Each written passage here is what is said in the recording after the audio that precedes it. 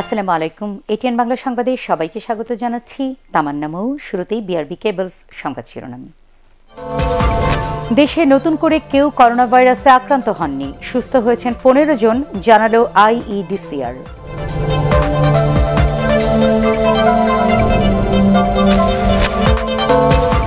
জীবিকার তাগিদে বাইরে বের হচ্ছেন অনেক শ্রমজীবী মানুষ, নিম্ন আয়ের লোকদের ত্রাণ পৌঁছে দেওয়া হচ্ছে বললেন ত্রাণ প্রতিমন্ত্রী।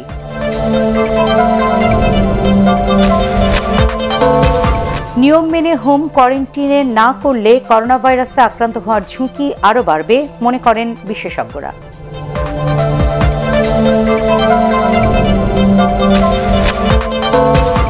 নগরবাসীকে করোনা ভাইরাস সম্পর্কে সচেতন করা এবং নিরাপদ রাখতে কাজ করছে সেনাবাহিনী সহ আইন শৃঙ্খলা বাহিনী।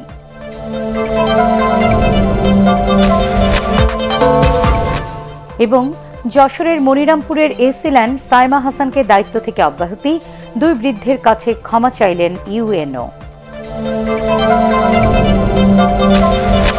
সংবাদে এছাড়াও থাকছে বেসরকারি টেলিভিশন শিল্পকে বাঁচাতে সুদমুক্ত ঋণ দেওয়ার আহ্বান ডক্টর মাহফুজুর রহমানের।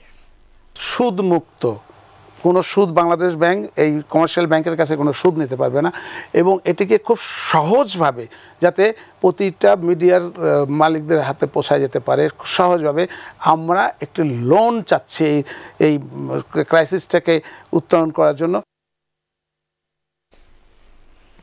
এবার পুরো সংবাদ। দেশে নতুন করে আর কেউ করোনা ভাইরাসে আক্রান্ত হননি। আগে থেকে আক্রান্ত 48 জনের মধ্যে 15 জন সুস্থ হয়েছেন বলে জানিয়েছে রোগতত্ত্ব, রোগ নিয়ন্ত্রণ ও গবেষণা ইনস্টিটিউট আইইডিসিআর। নিয়মিত ব্রিফিংয়ে প্রতিষ্ঠানটি জানায়, ঢাকার পাশাপাশি দেশের 5টি স্থানে করোনা ভাইরাসের নমুনা পরীক্ষা করা যাবে। শরফুল আলম জানাচ্ছেন বিস্তারিত। করোনা ভাইরাসের সংক্রমণে থমকে গেছে বিশ্ব। গ্রাম শহর সব জায়গায় এক আতঙ্কের নাম করোনা। মহামারী এই ভাইরাসের কারণে ব্যাহত হচ্ছে স্বাভাবিক জীবনযাত্রাও। তবে আসার খবর হলো, গত 24 ঘন্টায় 42 জনের দেহে করোনা ভাইরাসের নমুনা পরীক্ষা করা হয়েছে। তাদের মধ্যে কেউ আক্রান্ত হননি এই ভাইরাসে। গত 24 ঘন্টায় আমরা নতুন কোনো সংক্রমণ শনাক্ত করিনি। সর্বমোট নিশ্চিত রোগীর সংখ্যা 48। এই পর্যন্ত 15 জন যারা আক্রান্ত ছিলেন 48 জন, তার মধ্যে 15 জন সুস্থ হয়ে গেছেন। তাদের মধ্যে এখন কোভিড-19 কোনো সংক্রমণ নেই। আইইডিসিআর জানায়, দেশে প্রথম করোনা ভাইরাসের উপস্থিতি ধরা পড়ে 8 মার্চ। এই পর্যন্ত 1068 জনের দেহে এই ভাইরাসের নমুনা পরীক্ষা করা হয়েছে। এখন থেকে ঢাকার বাইরেও করোনা ভাইরাসের নমুনা পরীক্ষা করা হবে বলে জানান তিনি। আমরা বিভিন্ন জায়গায় পরীক্ষা পদ্ধতিগুলোকে প্রসারিত করেছি।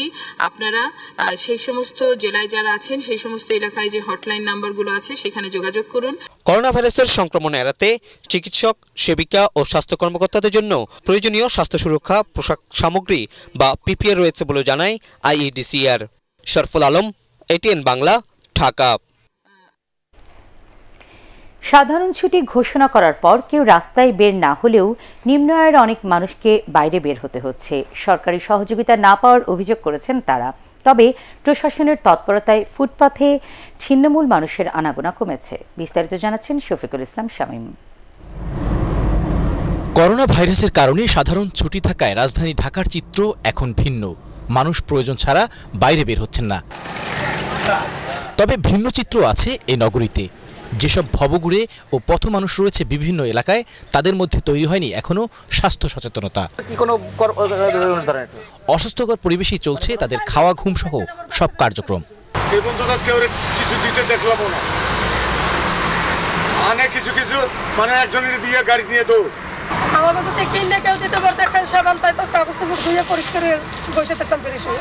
এদিকে জীবিকার তাগিদে নিম্ন আয়ের অনেকে বাধ্য হয়ে রাস্তায় নেমেছেন।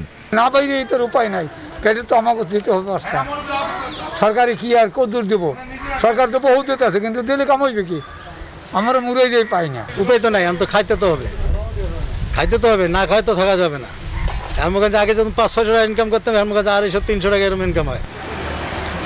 তবে সরকারি সাহায্য সহযোগিতা ঠিকভাবে পেলে এই সংকটময় মুহূর্তে তারা বেঁচে থাকতে পারবে বলে মনে করে ভুক্তভোগীরা। করোনা ভাইরাসের প্রভাবে এখন ফুটপাতের দৃশ্য অনেকটা বদলে গেছে। কমলাপুর রেল স্টেশন সহ বিভিন্ন স্থানে ছিন্নমূল মানুষের যেখানে আনাগোনা ছিল সবচেয়ে বেশি, সেই স্থানগুলো এখন ফাঁকা পড়ে আছে। বিভিন্ন মহল মনে করছেন যে এই করোনা ভাইরাস পরবর্তী সময়েও যদি প্রশাসন তৎপর থাকে তাহলে এসব ছিন্নমূল মানুষকে পুনর্বাসন সহ বিভিন্ন স্থানে সরিয়ে নেওয়া সম্ভব। শফিকুল ইসলাম শামীম, ATN বাংলা, ঢাকা।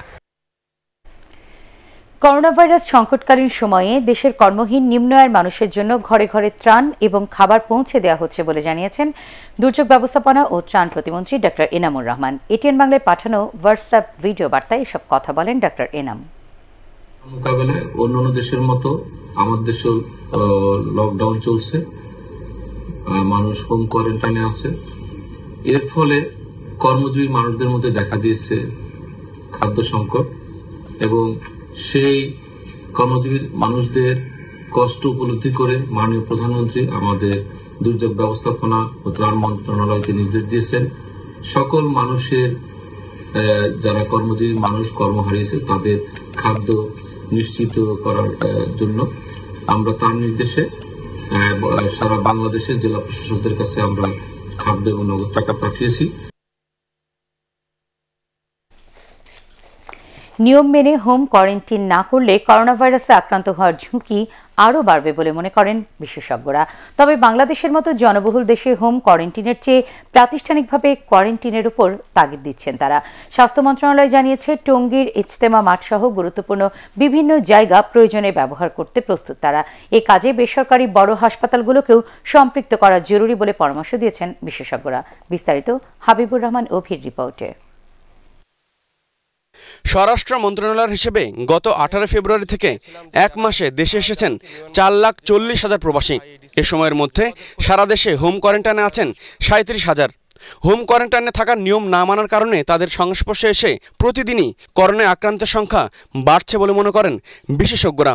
যারা বিদেশ থেকে আসলো ওদেরকে যদি আমরা প্রাতিষ্ঠানিক কোয়ারেন্টাইনে ঢোকাতে পারতাম এবং তারা যদি অন্য কারোর সংস্পর্শে না আসতো তাহলে তো ওই লোকগুলো আক্রান্ত হতো না। শুধু PCR না, অন্যান্য যে টেস্টগুলো আছে এখন আমাদের যেগুলো স্বায়ত্তশাসিত হাসপাতাল আছে, ইন্টারন্যাশনাল অর্গানাইজেশন আছে যেমন ICDDRB, যেমন BSMAO, এগুলোকে কাজে লাগাইতে হবে। প্রয়োজনে অ্যাপোলোর কথা বলতে পারেন, ইউনাইটেড স্কোয়ার, এদেরকে যদি আমরা সরকারি আমব্রেলার মধ্যে আনি, এরা যদি টেস্টগুলো করতে শুরু করে তাহলে কিন্তু আমাদের সক্ষমতা বেড়ে যাবে খুব দ্রুত।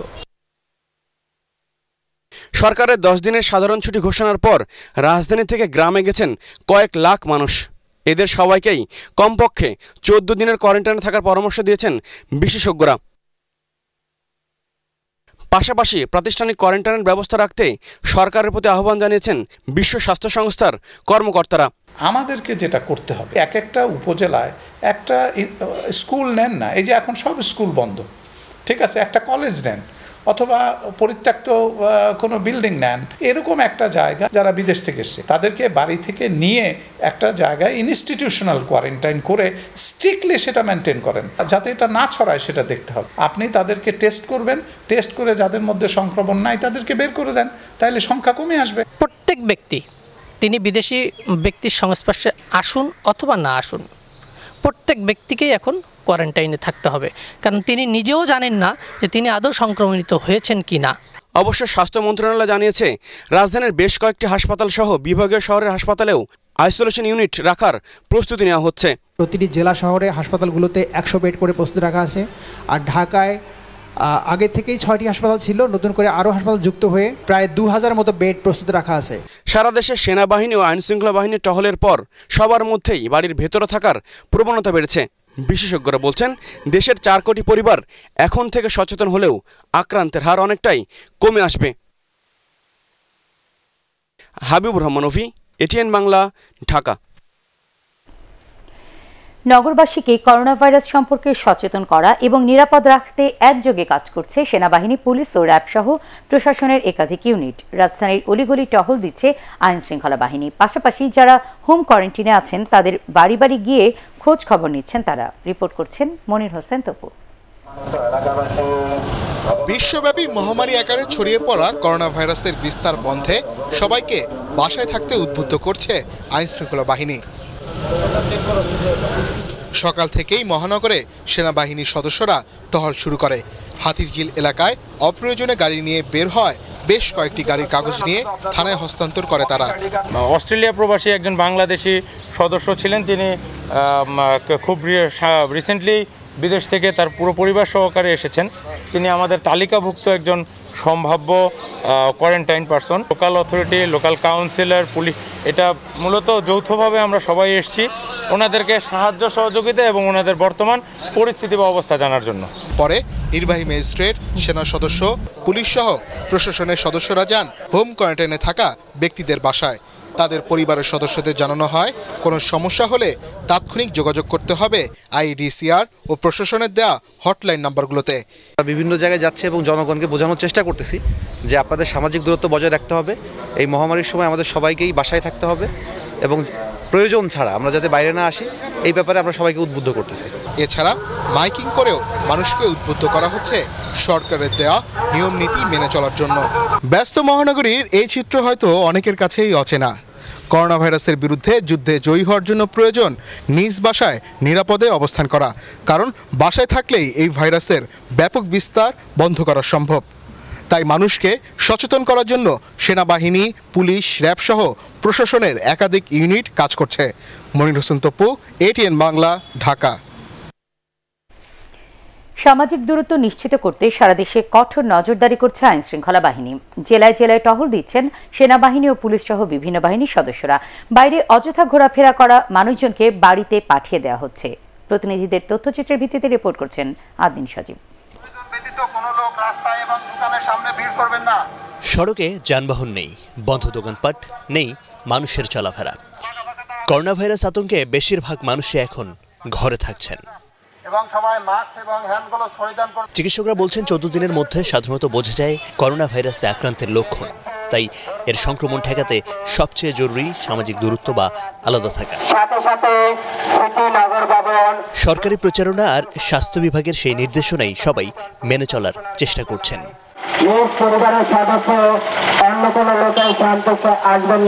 বৃহস্পতিবার থেকে সারা দেশে চলছে 10 দিনের ছুটি।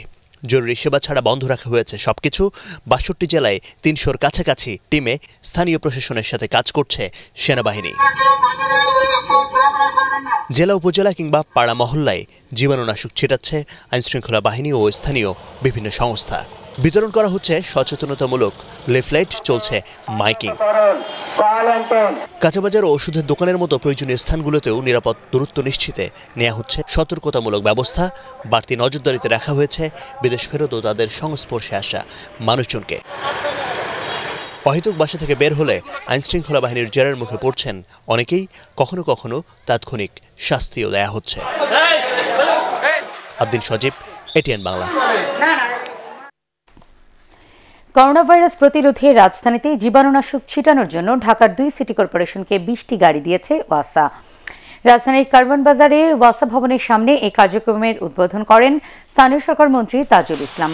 করোনা ভাইরাস প্রতিরোধে ইউনিয়ন ও উপজেলা পরিষদ সহ স্থানীয় সংসদ সদস্যরাও কাজ করছেন বলেও জানান স্থানীয় সরকার মন্ত্রী।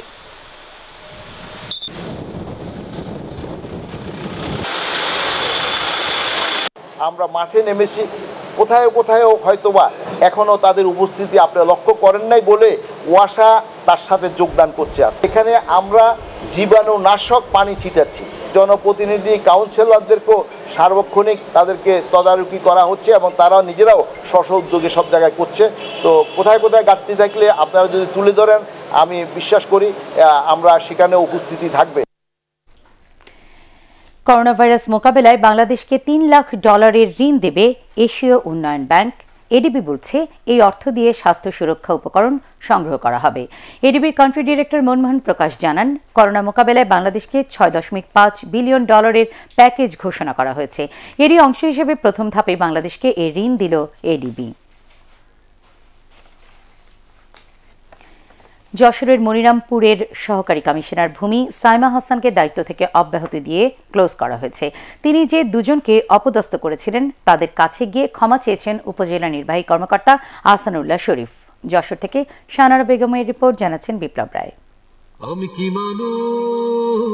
করোনা ভাইরাস মোকাবিলায় এসিল্যান্ড সাইমা হাসানের নেতৃত্বে শুক্রবার অভিযান চালানো হয় মনিরামপুরের কয়েকটি এলাকায়। বিকেল 5:30টার দিকে চিনাটোলা বাজারে অভিযানের সময় মাস্ক না পরায় 3 জন বয়স্ক ব্যক্তিকে কান ধরে উঠবস করান তিনি। এসিল্যান্ড সাইমা হাসান এই ঘটনার ছবি ছবিও তোলেন তার মোবাইল ফোনে।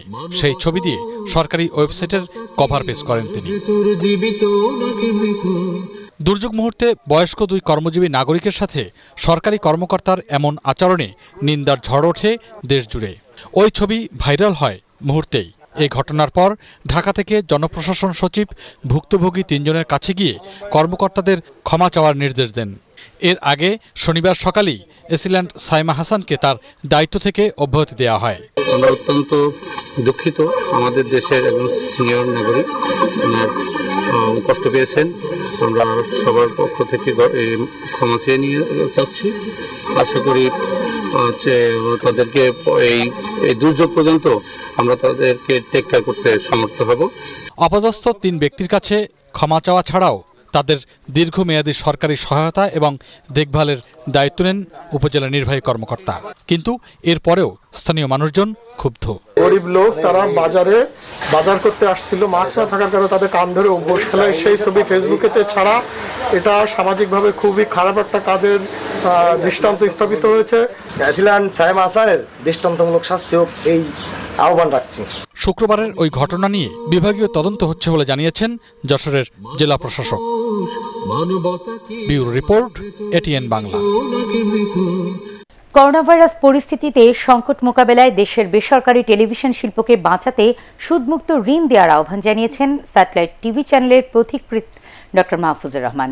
ATN নিউজে প্রচারিত এক টক শোতে টিভি চ্যানেল রক্ষায় সরকারি সহযোগিতা কামনা করেন ATN Bangla chairman doctor Mahfuzur Rahman. Shafiqul Islam শামীমের আরেকটি রিপোর্ট। করোনা ভাইরাসের কারণে বিশ্ব অর্থনীতি এখন থমকে গেছে। বাংলাদেশেও ঘোষণা করা হয়েছে 10 দিনের সাধারণ ছুটি। জাতির উদ্দেশ্যে দেয়া ভাষণে প্রধানমন্ত্রী দিয়েছেন নানা রকম দিক নির্দেশনা। এই মুহূর্তে আমাদের সর্বোচ্চ অগ্রাধিকার মানুষকে প্রাণঘাতী ভাইরাসের সংক্রমণ থেকে রক্ষা করা। সরকারি বেসরকারি সব প্রতিষ্ঠান বন্ধ থাকলেও চালু রয়েছে গণমাধ্যম। প্রতি মুহূর্তে টেলিভিশন চ্যানেলগুলো তুলে ধরছে করোনা ভাইরাস সহ সব ধরনের খবরের সবশেষ পরিস্থিতি। এমন পরিস্থিতিতে দেশের টিভি চ্যানেলগুলো অর্থনৈতিক সংকটের মুখে পড়বে বলে মনে করছেন দেশের প্রথম স্যাটেলাইট টেলিভিশন চ্যানেল ATN বাংলার চেয়ারম্যান ডক্টর মাহফুজুর রহমান। এক্ষেত্রে সরকারের সহযোগিতা চান তিনি। আমি সরকারের দৃষ্টি আকর্ষণ করতে চাই যে আপনারা আজকে এগিয়ে আসেন, এই মিডিয়াকে বাঁচান, এই মিডিয়ার লোকজনকে বাঁচান।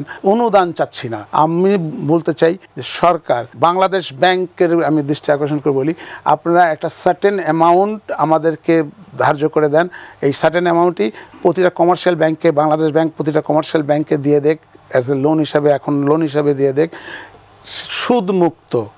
কোনো সুদ বাংলাদেশ ব্যাংক এই কমার্শিয়াল ব্যাংকের কাছে কোনো সুদ নিতে পারবে না, এবং এটিকে খুব সহজভাবে যাতে প্রতিটা মিডিয়ার মালিকদের হাতে পৌঁছায় যেতে পারে সহজভাবে, আমরা একটি লোন চাচ্ছি এই ক্রাইসিসটাকে উত্তরণ করার জন্য।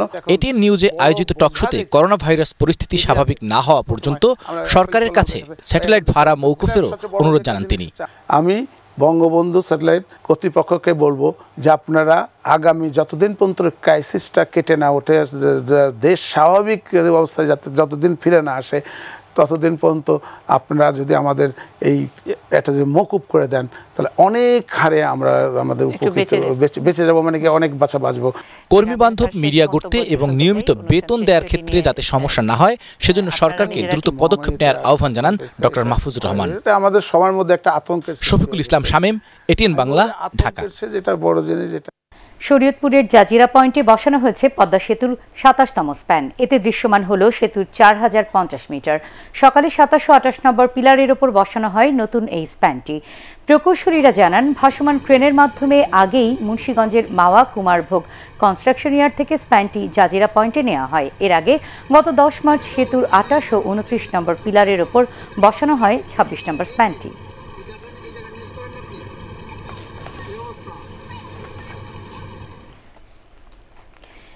করোনা ভাইরাস প্রতিরোধে জাতীয় অর্থোপেডিক হাসপাতাল ও পুনর্বাসন কেন্দ্রে ব্যক্তিগত সুরক্ষা সরঞ্জাম PPE এবং মাস্ক বিতরণ করেছে ঢাকা মহানগর উত্তর আওয়ামী লীগ। হাসপাতাল পরিচালক আব্দুল গনি মোল্লার হাতে এসব সামগ্রী তুলে দেন তারা। এ সময় ঢাকা মহানগর উত্তর আওয়ামী লীগের সভাপতি বজলুর রহমান বলেন, চিকিৎসার সুবিধার্থে 300 PPE ও 2000 মাস্ক দেওয়া হয়। আগামীতে রাজধানীর অন্যান্য হাসপাতালেও এসব চিকিৎসা সামগ্রী বিতরণ করা হবে বলেও জানান তিনি। ঢাকা মহানগর উত্তর আওয়ামী লীগের সাধারণ সম্পাদক SM মান্নান কোচি এ সময় অন্যান্যের মধ্যে উপস্থিত ছিলেন।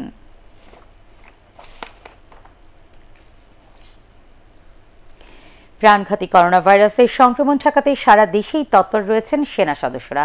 নোয়াখালীর চৌমুহনী ও মাঝদি সহ বিভিন্ন স্থানে সেনাবাহিনীর পক্ষ থেকে মাস্ক, গ্লাভস ও লিফলেট বিতরণ, সড়ক ও যানবাহনে স্প্রে, সচেতনতামূলক মাইকিং এবং দোকানপাটের সামনে ক্রেতাদের দাঁড়ানোর জন্য স্থান চিহ্নিত করা হয়েছে। রংপুরে করোনা পরিস্থিতি মোকাবেলা, প্রতিরোধ এবং জনসমাগম নিয়ন্ত্রণে 3 ভাগে বিভক্ত হয়ে সিটি কর্পোরেশন সহ জেলার 8 উপজেলায় কাজ করছে সেনাবাহিনী। সেনা সদস্যরা বিদেশ ফেরতদের অবস্থান নিশ্চিত করতে নগরীর জুমাপাড়া সহ কয়েকটি স্থানে অভিযান চালায়। এ সময় তারা কয়েকটি বাড়িতে বিদেশ ফেরতদের অবস্থান নিশ্চিত করে প্রয়োজনীয় নির্দেশনা প্রদান করেন। রাঙ্গামাটির কলেজ গেট সহ বিভিন্ন এলাকায় বসবাসরত দিনমজুর ও গরিব লোকজনদের মধ্যে খাদ্য সহায়তা হিসেবে শুকনো খাবার বিতরণ করা হয়েছে। সুনামগঞ্জে মানুষের মধ্যে করোনা বিষয়ে সচেতনতা বাড়ানো এবং পাড়া মহল্লার নিত্য প্রয়োজনীয় জিনিসপত্র ও ফার্মেসি ছাড়া বাকি সব ধরনের দোকান বন্ধ রাখতে নির্ধারিত টহল এবং মাইকিং সহ নানা কর্মসূচি পালন করছেন সেনা সদস্যরা। পিরোজপুরে করোনা ভাইরাস মোকাবেলায় সামাজিক দূরত্ব বজায় রাখার জন্য বাজার পরিদর্শন ও সচেতনতার জন্য মাইকিং করেছেন সেনাবাহিনীর সদস্যরা। কয়েকটি দোকান বাদে বাজারের সব দোকান বন্ধ ঘোষণা করা হয়েছে।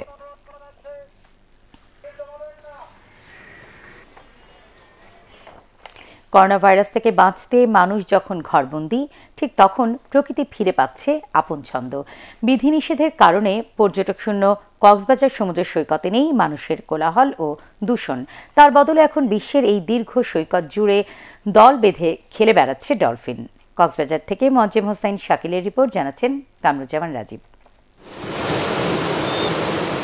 কোলাহল আর দূষণমুক্ত সৈকতে ডলফিনের এমন খেলা এখন দেখা যাচ্ছে কক্সবাজার সাগর সৈকতে। এর আগে এভাবে এ সৈকতে আর দেখা যায়নি ডলফিনের এমন বিচরণ। বিষয়টিকে বিরল বলছেন স্থানীয়রা। ডলফিন লাফাচ্ছে, তো ওটা দেখে আমি তাড়াতাড়ি করে আমার কায়াক ছিল, কায়াকটাকে নিয়ে, কায়াক হচ্ছে একটা ছোট্ট ডিঙির মতো একটা জিনিস, একটা ডলফিন না, ওখানে বেশ কয়েকটা ডলফিন একসাথে আছে। আস্তে আস্তে দেখলাম যে তারা আমাকে অ্যাকসেপ্ট করে নিয়েছে এবং আমার চারিদিকে তারা ঘুরছে। দেশি বিদেশি পর্যটকের ভিড়ে সবসময় ভরপুর থাকা কক্সবাজার সমুদ্র সৈকতের এখন এমন ফাঁকা দৃশ্য আগে কল্পনাও করা যায়নি। ব্যস্ত সৈকতে এখন সব কোলাহল বন্ধ, কেবল ঢেউয়ের গর্জন। বন্ধ আছে বিচ কেন্দ্রিক সব কর্মব্যস্ততা, দোকানপাট, ব্যবসা বাণিজ্য। অলস সময় কাটছে সৈকতের উদ্ধার কর্মীদেরও। বিচে যারা পানিতে গোসল করে তাদেরকে নিরাপত্তা দেওয়া আমাদের কাজ ছিল। এখন যেহেতু পর্যটকরা আসা বন্ধ করে দিয়েছে, তাই আমরা আপাতত টুরিস্ট পুলিশের সাথে আপনার কাজ করতে চাই। সৈকতে গর্ত খুঁড়ে ডিম পেড়ে ফিরে যায় কাছিম। গর্ত থেকে বেরিয়ে লাল কাঁকড়ার অবাধ ছোটাছুটি, পাহাড়ি ফুলে ফুলে প্রজাপতির নাচ। প্রকৃতির এই বর্ণাঢ্য বৈচিত্র্য এখন একেবারেই বদলে দিয়েছে কক্সবাজার সাগর সৈকতকে। Bureau report, ATN Bangla. আল আরাফা ইসলামী ব্যাংক অর্থ সংবাদ।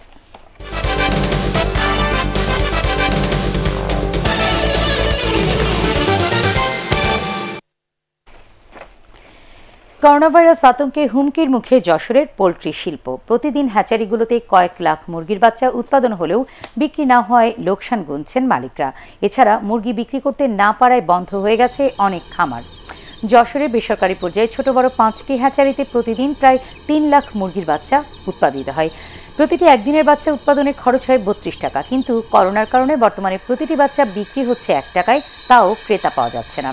এদিকে 1 কেজি ব্রয়লার মুরগির মাংস উৎপাদনের খরচ হয় 110 টাকা। বর্তমানে স্থানীয় বাজারে তা বিক্রি হচ্ছে 40 থেকে 45 টাকায়। এই অবস্থায় পোল্ট্রি শিল্পকে বাঁচাতে সরকারের দ্রুত হস্তক্ষেপ কামনা করছেন এই শিল্পের সাথে জড়িতরা। গুজবে কান না দিয়ে আমরা বেশি করে ব্রয়লার খাই। এটা পুষ্টির চাহিদা, বিশেষ করে প্রোটিনের চাহিদাটা পূরণ করার জন্য। লক্ষাধিক লোকজন বেকার হয়ে যাবে। আর একটা সম্ভাবনাময় শিল্প, যে শিল্পটাকে আমাদের আরও ভবিষ্যতে বৈদেশিক মুদ্রা অর্জনের বড় সম্ভাবনা ছিল, সেটা অচিরেই বিনষ্ট হয়ে যাবে। পোলট্রি শিল্পকে বাঁচাতে হলে একমাত্র আমাদের এই পোলট্রি ফিডের ইনগ্রিডিয়েন্টসগুলো বা উপাদানগুলোর মূল্য কমানোর চিন্তা ভাবনা করতে হবে। সরকার যদি এরপরে বেশি নজর দেয় তাহলে সব থেকে বেশি ভালো হবে। আন্তর্জাতিক সংবাদ।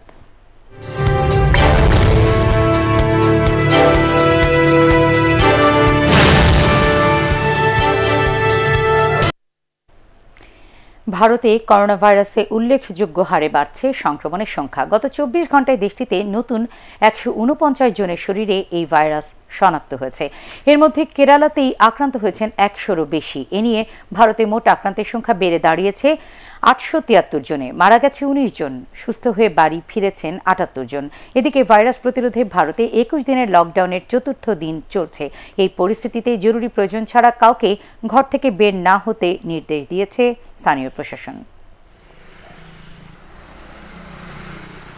এবার পাটেক্স খেলার খবর।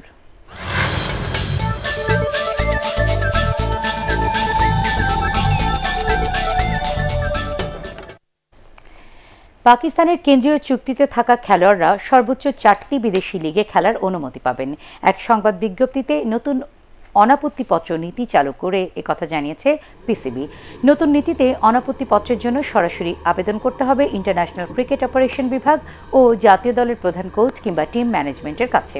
তারা ওই খেলোয়াড়ের কাজের চাপ ও আন্তর্জাতিক ক্রিকেটের বিষয়াদি দেখে সিদ্ধান্ত নেবেন। মূলত খেলোয়াড়দের কাজের চাপ কমাতে এ ধরনের সিদ্ধান্ত নিয়েছে পিসিবি।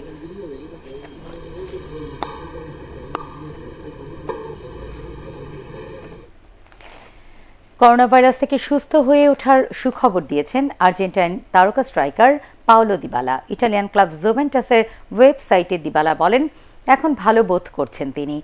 আর কোনো লক্ষণও টের পাচ্ছেন না, নড়াচড়াও করতে পারছেন। শিগগিরই অনুশীলনে ফিরতে পারবেন বলে আশা করছেন পাওলো দিবালা। একই সাথে তার বান্ধবী ওরিয়ানা সাবাতিনিও সুস্থ হয়ে উঠছেন। দিবালা হচ্ছেন জুভেন্টাসের নামী তৃতীয় ফুটবলার যিনি করোনা ভাইরাসে আক্রান্ত হয়েছিলেন। বিশ্বব্যাপী করোনা ভাইরাস মোকাবেলায় স্পেনের ক্রীড়াবিদদের নিয়ে 104 কোটি টাকার একটি ত্রাণ তহবিল গঠন করার সিদ্ধান্ত নিয়েছেন টেনিস মহাতারকা রাফায়েল নাদাল। বাস্কেটবল তারকা পাও গ্যাসেলকে নিয়ে আমাদের শ্রেষ্ঠ জয় নামক ক্যাম্পেইন এরই মধ্যে শুরু করেছেন তারা। দুজনের লক্ষ্য ক্রীড়াবিদদের মাধ্যমে অন্তত 11 মিলিয়ন ইউরো সাহায্য জমা করা হবে এই তহবিলে, যা দিয়ে সাহায্য করা হবে স্পেনের 13,40,000 মানুষকে। এই তহবিল গঠনের ঘোষণা দিয়ে রাফায়েল নাদাল বলেন, এবার সময় এসেছে ক্রীড়াবিদদের দেশের মানুষের পাশে দাঁড়ানোর। শেষ করার আগে বিআরবি কেবল সংবাদ শিরোনাম আরও একবার। দেশে নতুন করে কেউ করোনা ভাইরাসে আক্রান্ত হননি, সুস্থ হয়ে উঠেছেন 15 জন, জানালো আইইডিসিআর।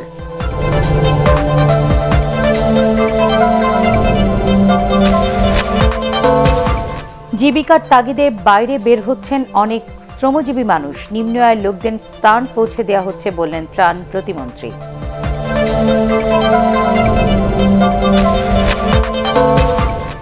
নিয়ম মেনে হোম কোয়ারেন্টাইন না করলে করোনা ভাইরাসে আক্রান্ত হওয়ার ঝুঁকি আরও বাড়বে মনে করেন বিশেষজ্ঞরা।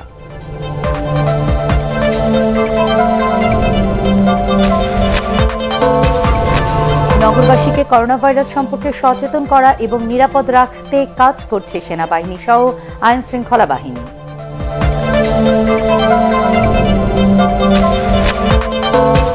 এবং যশোরের মনিরামপুরের এসিল্যান্ড সাইমা হাসানকে দায়িত্ব থেকে অব্যাহতি, 2 বৃদ্ধের কাছে ক্ষমা চাইলেন ইউএনও।